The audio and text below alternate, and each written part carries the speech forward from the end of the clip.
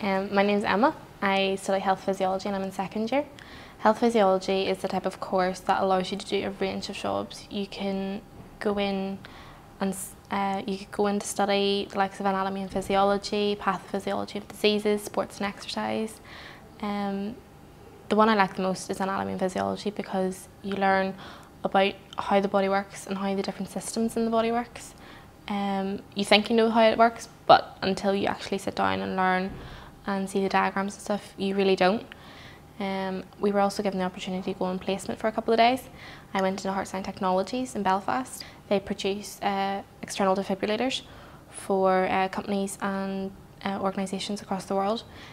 The defibrillators are important pieces of health technology that we need in all areas. Health technology is important, and this is one of the most important things that we need, is to make sure that people have the chance to survive a sudden cardiac arrest. 100,000 people die per year from sudden cardiac arrest, and not very many buildings or companies have these available to their employees or members of the public. Overall, the course is exciting and it's a lot of hard work, but it is very worthwhile.